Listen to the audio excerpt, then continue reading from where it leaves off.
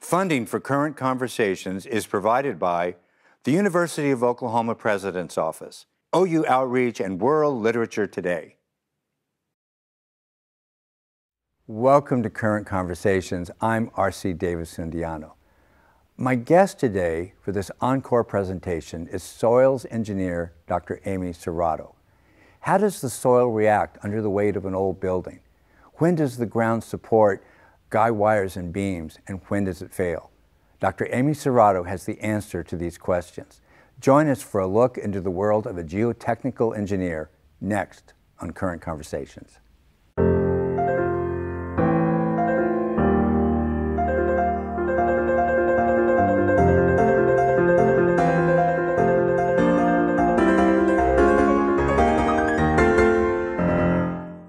Amy Cerato, welcome to the show. It's great to have you here. Thank you for having me. Maybe we could talk a little bit about geotechnical engineering. I have a feeling that that's not the most common label of anything an engineer does for many people. What is it? That's true. Well, geotechnical engineering is a subset of civil engineering, and we study and design with earth materials. So anything that you see that's built above the ground is built on soil or rock. We build with soil and rock, such as a dam or a levee, and we build through soil and rock, such as a tunnel.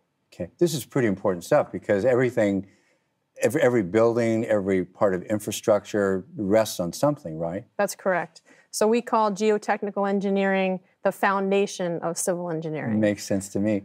I've been picking up that there's a perspective that seems to go along with geotechnical engineer. It seems to have something to do with viewing soil as a construction material. Would that be accurate?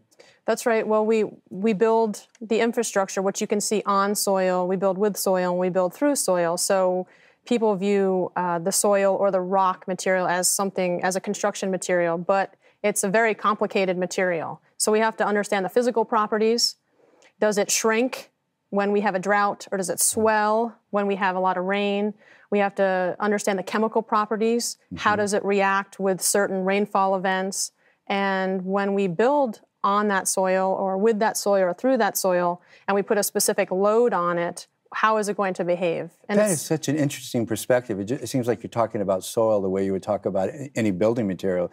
It's going to have drainage ability, load-bearing capacity, what else? Compressibility? Sure, we have to worry about buildings settling. So we have to make sure that the soil is strong enough and compact enough that when you put a nice building like this on it, that it won't settle and crack and make the doors unusable or make the drainage lines, the sewage lines run the wrong way. So it's really important to make sure that your soil site, your preparation is correct for whatever load you decide to put on that. Okay, my guess is if somebody's kind of racking their brain to think about an example that, for what you're talking about, the most likely example might be the Leaning Tower of Pisa, because everybody's seen the lean. Looks like they tried to correct it when it was half built. Would that be a good example of a soil problem? Sure. Well, back in the 1100s when they were building the Leaning Tower of Pisa, it wasn't leaning to start with, but they didn't have the ability to drill into the soil to see what was underneath. And that's one of the most intriguing parts about geotechnical engineering is we can't see what's underground. So we have to do some drilling to find out what kind of soils are underneath. So with the Leaning Tower of Pisa, they built half of it on a nice, hard, firm soil foundation material. What they thought was nice and hard. Right. Yeah. And then the other half, they had some organic material, so it was soft. So the building settled differentially, and that's why it started to lean. This has never been clear for me until this moment. So it's about 20 meters across, right, and you're saying fully half of that circle is on something solid, and the other half is on an organic, really soft, compressible material. Think about a sponge, and if you put something heavy on a sponge, it's going to squeeze that water out, and that's what happens with an organic. It doesn't have really a lot of strength. And so it kept leaning and leaning, they kept building it, and they didn't know what was going on. And finally, it got to a point where it was very unsafe. So what they did was they excavated underneath the high side. That's pretty recent, right? Pretty recent, and they tried to pull it back into spec, but they still wanted it to be leaning because it's what draws people to Pisa. So if there had been a geotechnical engineer when that was built, probably he or she would have rejected that as a site and would say, no, this is not going to work. It's too soft. It's hard over here. that's misleading us, we need another site, and that would be the value of that kind of analysis. Sure, we could say you can have another site, but if the client really wanted to build there, we could say, okay, well, we're going to have to spend a little bit more money to do a deep foundation, and we drill or we drive a pile down to a firm material below that soft material. So the difference between what you do and, say, a geologist is, would it be that you're more concerned with the surface soil, whereas a geologist is going to look at rock and soil formations everywhere? In a broad sense, yes. Yeah. We always say to our civil engineering students that you need to take geology, because if you understand geology, you understand how a soil is going to behave, because all of the soil weathers from those parent bedrock. So we need to know, is it a highly swelling clay or is it a sandy gravel? And if you know what the parent bedrock is, the geology of it, you'll have more of an understanding of how that soil is going to behave when we build on it. But yes, geotechnical engineers are really interested in that more near surface soil profile. What is going to compress when you build on it? What is going to swell underneath your foundation? The other example I think of is the break in the levee system in New Orleans in 2005.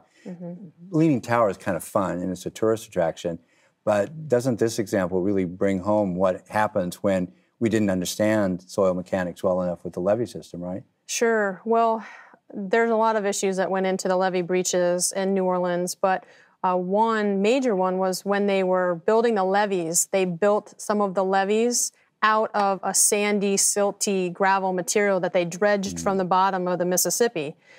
And that type of material is permeable and it lets water through. And when we build levees, we want to use a soil that is impermeable. Okay. And so we use the wrong type of material. Geotechnical engineers use the wrong type of material to hold back that water.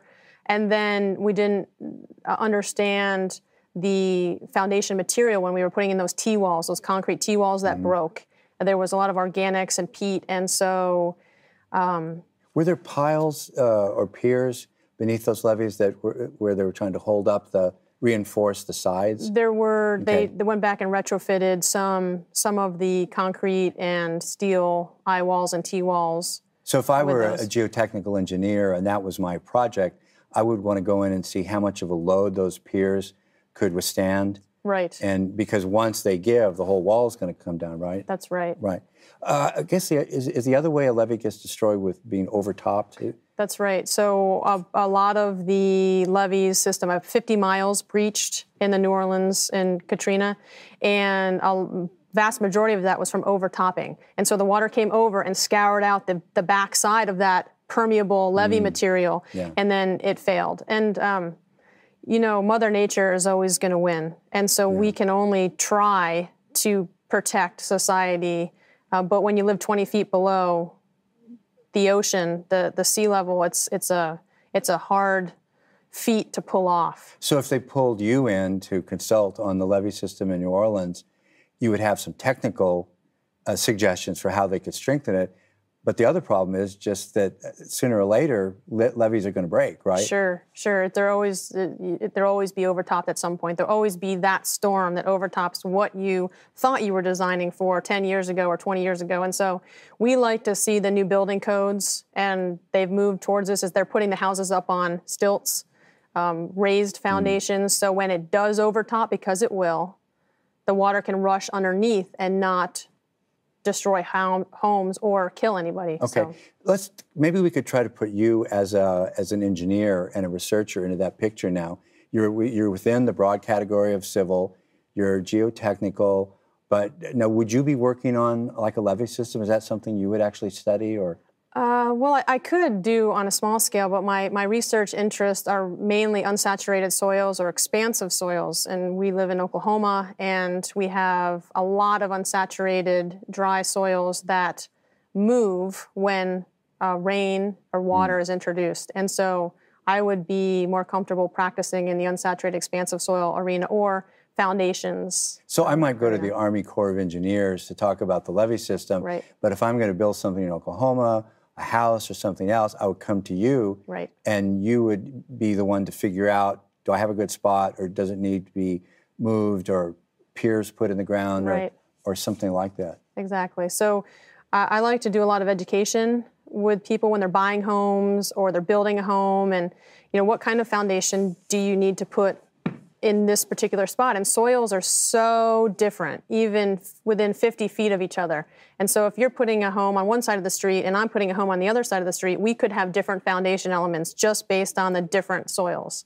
And so we have a soil survey site that we can go to look at what types of soils are underneath a particular house or a particular address. Didn't you tell me that every house in America is that its address is in there? That's right. And down to what, 72 inches? 72 inches, you can tell what the soil is, and it's very accurate. In fact, the USDA, who puts that soil survey on, they have it down to, at my house, I have a very high bedrock up to 4 feet on one side of my house, and then I have a fat red clay on the other side of my house. And I know that because when I was digging my storm shelter, I found that 4 foot deep shallow bedrock, and when I was fixing the septic system, I found that fat red clay, and they had it to within a few feet. So it's very accurate. I've been afraid to go to that site. I'm not sure I want to know what's under my house. I think a lot of people are like that. Yeah, they buy a house and they have some problems, and it's the soil. So. The other thing I wanted to ask you about, I think you got a really important award in 2009. Could you talk about that? Sure. In 2009, I was awarded the Presidential Early Career Award for Scientists and Engineers, and that was based on my National Science Foundation Career Award on building foundations in expansive soils. And so the President's Science and Technology group chose my project as one of 100 in the country that year to recognize. And I think, you know, I was the only civil engineer in the group, and I was chosen because our infrastructure in the United States is deteriorating, and according to the American Society of Civil Engineers, it was given a rating of a D+. So it's in very poor shape, and I think the White House really wants to focus on improving that infrastructure. So I got to meet the president in January of 2010, and it was a lot of fun. That's a pretty select group. Yeah.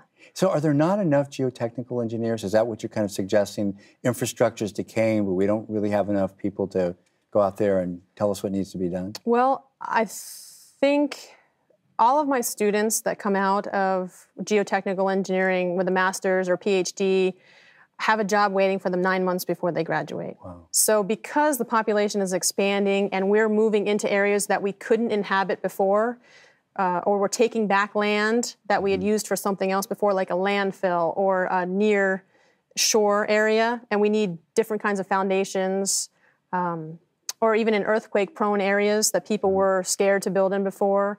And so the field is actually, I feel like it's growing, and there's always a job for anyone that comes, a good geotechnical engineering. So your work just focuses right down on the ground under my house. What would we typically do? Let's say I'm building a house somewhere Sure. in Norman or in the state, and I'm a little bit worried that the ground might move. Maybe there was something there before, and there was some shrinkage and some expansion, et cetera. What would we do to look, if I came to you and said, help me understand the soil Sure. under my potential house? Well, the first thing we would do is go out to the site, and we'd look around and see if there was any, you know, drainage problems or what kind of vegetation was growing, and then we'd bring a drill rig out and we'd drill a few holes in your site where you thought you'd want your house. And we look at the soil and we'd say, you know, you have a clay, and the active zone is about 8 to 12 feet down, so we're going to want to put a pier system that gets below that active zone, so when the soil swells and shrinks because of rainfall or drought, your house won't be affected. So generally, clay is not a good thing, right? Because it tends to expand and contract so often, right? The expansive clays do. We love clays for landfill liners because we want to keep in all of that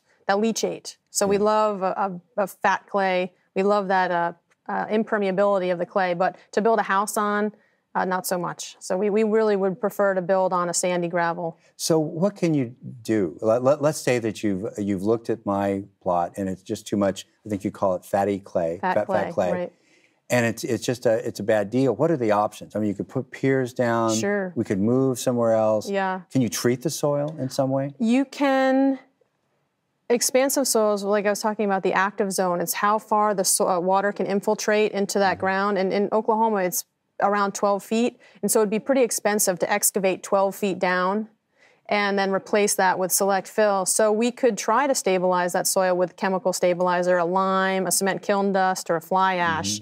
But typically, the least expensive option would be to simply drill a pier down below that active zone and put an elevated slab and then put your house on top, or we could do a basement below that active zone, and that would work as well. So a lot of your research is on just the problem of expansive soil. Sure. And either what to do about it, piers, piles, or sometimes there is a chemical treatment, the kiln dust, as you said, and right. cement dust, and so on. Right. Are those generally successful treatments?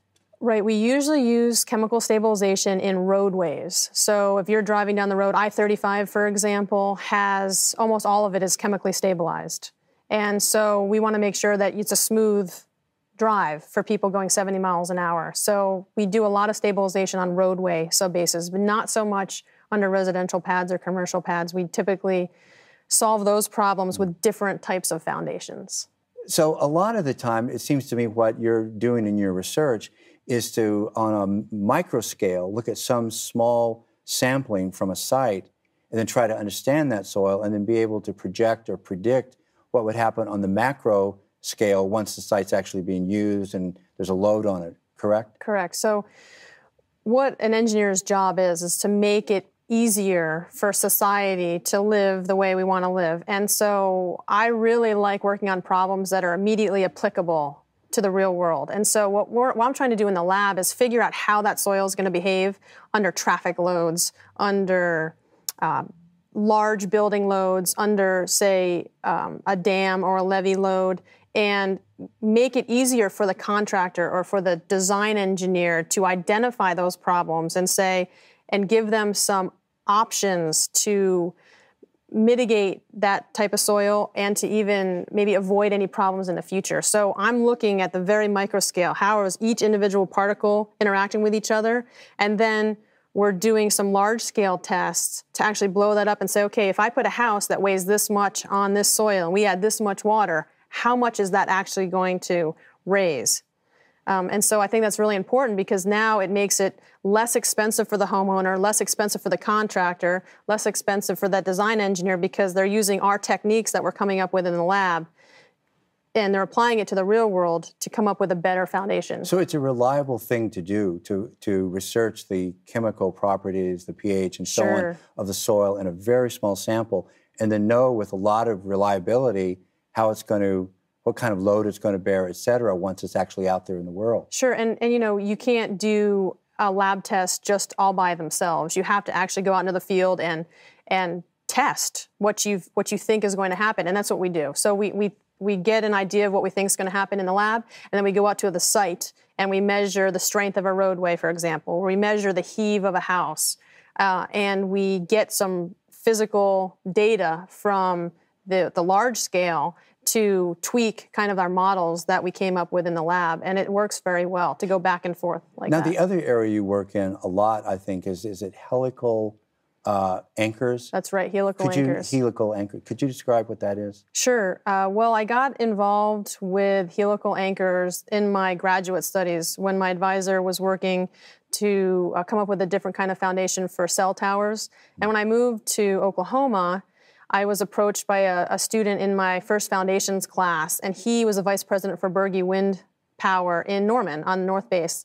And he said, we're really looking for alternative foundations for our wind towers. Can you help us with that? And I said, well, I think I have got a great idea. Let's do helical anchors. And so I did a long-term study. Describe a helical anchor. What would it look like if we had one in this room? A helical anchor is like an auger, and you spin it. It has different flights, different plates. Like a large wood screw? Large wood screw okay. with different size plates that you screw into the ground till you get the right bearing capacity, the right torque.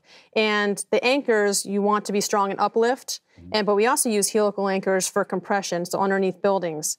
And so I did long-term studies. I pulled these anchors for 3-4 weeks under flooding conditions with the same type of loading that it would feel on a tower. So we instrumented a tower to find out what those wind loads were, and we pulled them and we showed that they work really well. And why I like helical anchors is because you can put these helical anchors in anywhere that you have a soft enough soil to get into. You can put them anywhere where you can't get concrete, in a mountainous area, in a small village in China, in a small village in Africa, where they need a wind power to pump water, and for it's example. green, right? I mean, once you don't want to be there anymore, you just screw it back the other way, Exactly. take it out, and off you go. Yeah, so it's good for many different reasons. It's green. You don't leave anything. You don't leave a footprint behind when you leave. You can put these in with animal power. So in a small village, you can hook horses up and you can spin these in, and then put your small 1 kilowatt wind turbine on there to pump your water in the small villages. They can hold up large wind turbines too in those big fields that you see all across Oklahoma. So. Is the reason that you're focused on these anchors, giant anchors that screw into the ground, because in the future we're going to have a lot more alternative energy sources, et cetera? So stabilizing some kind of a perpendicular vertical object on land really matters, and that's where the anchors come in? It does really matter. And, we have solar arrays, we have the wind farms, we have lots of these different types of alternative energy that are in places where you can't get a concrete truck. Right. Okay, so you want to have solar power, you're going to probably be up in a mountainous area, away from trees to get the most of your solar array, or in the desert, and you can't get that big concrete truck, or it's so far away from the concrete batch that it doesn't make sense to use concrete. So we can use these alternative foundations to be just as strong as the concrete. Now, every time I have put one of those big kind of steel screws into the ground to hold up a tree, and I've screwed it in, they're about this big, they come out pretty quickly. Well, that's because you're not putting them in far enough. Okay, yeah. Okay. So you have to get these anchors in to at least 3 times the width of the largest screw. And we won't put an anchor in shallower than 10 feet. So the top helix has to be 10 feet down, which means the bottom is probably around 13 or 14 feet. So if I came to you with a problem, I'm going to put a wind tower up or something, and we can't get concrete in there, would you advise me, based on examination of the soil properties you're talking about earlier, would all of those same standards of judging the soil there to see how it's going to hold the anchor, they would all be applicable? That's right. We would go in with a drill truck and drill and see if you have the only reason you couldn't put in a helical anchor is if you had shallow bedrock. So if you have bedrock around 10 to 12 feet, there's no way you can get a helical anchor in because you need that overburden, you need that soil on top of the anchor to hold it down. But if you had bedrock that was down 30, 40 feet, we could put a helical anchor in. You're also interested in going into the schools, in junior high and high school, and science education. Talk about that a little bit. Well, one of the problems I see from sitting in the college level is we don't have a lot of female engineers that come through. And I know from my experience, I didn't know what an engineer did until maybe junior year in high school. I'd never even heard the word engineer. So I'm very passionate about going into the schools and telling every student, boy or girl, hey, do you know what an engineer does? And just give them the option to have that as a career. Everyone says, oh, I want to be a doctor, or I want to be a lawyer. And they don't even know what an engineer is. So what our goal is to go into 7th and 8th grade and talk about what an engineer does. We show them really cool, fun projects on earthquakes, and we make things break. Didn't you do a big project with earthquake? What was the material you used? Jello for the? We used Jello. So we had to come up with a way. All of the modules in the schools right now are collapsing of buildings, but that's really structural engineering. So soils, geotechnical engineering is soils under the ground. You can't really see it. So we wanted to come up with a material that you could see. So we thought of Jello. And then we said, well, if we're going to do Jello, let's make it all edible. So we came up with piles that are Slim Jims. Okay. And then we came up with the mass that's a lollipop. So the building, the bridge is a lollipop. And then we wanted to stabilize that. When you shake Jello, it's very wobbly. Okay. And so what we were showing the students is if you put a bridge in this really soft soil, it really shakes and you're going to lose lives or damage the bridge. And so we have to stabilize it. So in the real world, we stabilize with cement. But in the classroom, we stabilize with peanut butter, marshmallows, and cheese. And so the students had to figure out how big to make their stabilization zone to stop the movement of the lollipop. Basically a design problem. It's a design problem, and they loved it. And we split up the 37 students, and there was 5 girls in the class. We put them in a group, and everybody else had their group, and they had a design competition with cost and performance. Who could come up with the best design, and the girls team won. Why is it the girls team won? Oh, great outcome. Yeah. Why is it so hard to get girls into the stream of education that goes into sciences and engineering and basically your area? Well, I think, like I said before, I think both boys and girls don't know about engineering, number one. And something happens around 8th or 9th grade. The girls and boys have equal interest in science and math, and then they get to high school and I don't know what happens. And so maybe they don't have that role model to keep them in the sciences and the engineering. If we do get them into college, we have a pretty good retention rate. So the people that start the engineering finish the engineering. So probably just the fact of you're going into the public schools and girls seeing you, you know, the smart engineer, and you're an expert and an authority on what you do. Sure. I mean, that must just speak volumes. That's very powerful, actually. I think it is really powerful. And we had, after we went into Whittier Middle School, we had a little girl write us a note that said, you know, I never liked coming to school, I didn't like science, but you came and you showed me this engineering module. Now I want to be a geotechnical engineer. And so, you know, it's really fantastic that one person can have that much of an impact. But we on need to do that on a larger scale. We do need to, and that's why we gave this module to the teachers in the Norman area. So we gave our module to 50 teachers, and we said, okay, here's all the material. We'll pay for all of this. Now you go back into your classrooms and do this in the classroom and tell everybody what a civil engineer is. And so hopefully we can get a broader reach that way. I think we've got just about a minute left. What would you say is going to be on the horizon in the next, say, 10, 20 years in the geotechnical world? What should we look for? What are the big breakthroughs or developments going to be? Well, I think the big breakthroughs are going to be better foundations for earthquake-prone areas to keep those buildings upright, to let the people get out. Of course, water is a huge issue. That's not a geotechnical specific problem, but we need to protect our water sources. And reclaiming land, and just making it safe to live in different places that we haven't been able to live before. Dr. Amy Cerato, thank you so much for being here today. That's all we have time for today. Join us next time for more current conversations. Thank you for being with us.